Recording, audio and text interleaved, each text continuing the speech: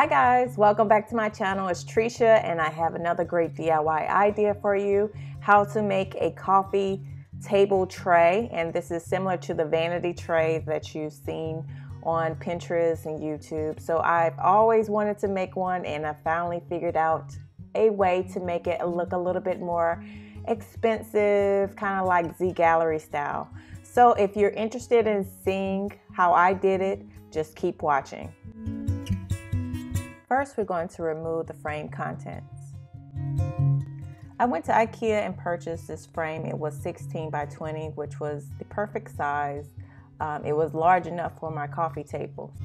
Go ahead and flip over your frame and then use a mini screwdriver, whatever you have on hand. I purchased mine from the Dollar Tree and I'm just going to pull up the prongs. Next, what you want to do is just remove the cardboard, the paper, and the glass from the inside of the frame. And you should just have just the shell.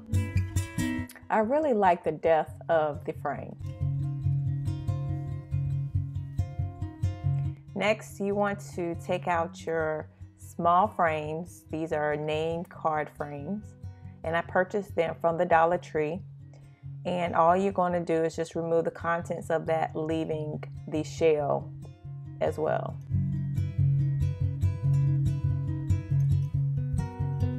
Next, I'm going to paint the frames, but this step is optional. I just chose to spray paint mine in silver as well as the frame.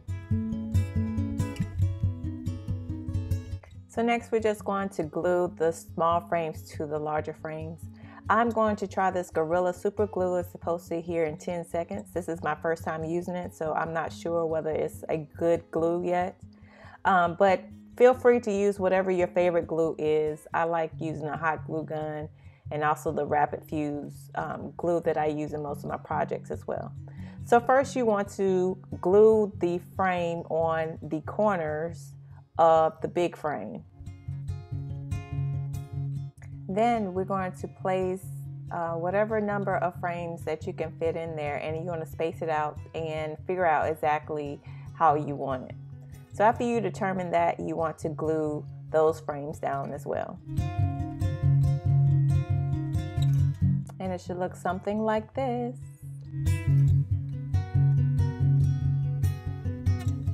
Next, we're going to cut paper for the base. I started to use the wrapping paper that I had on hand because it was silver and pretty, but it was too thin, so I ended up using poster board instead. Now put the cardboard on top and draw an outline. And then cut the outline that you just drew. Now you're going to put the cardboard back into the frame. Then place the paper that you just cut and then top it off with the glass.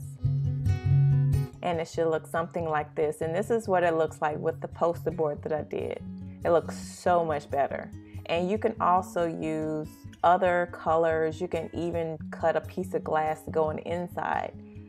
There are several options you can try. This is just an idea. I hope you guys enjoyed it. Merry Christmas! Thanks guys for watching. Let's connect on Instagram. I'm at designsbytresha. I would love to see your DIY projects, so make sure you tag me. Also, check out my other videos. I think you'll like it.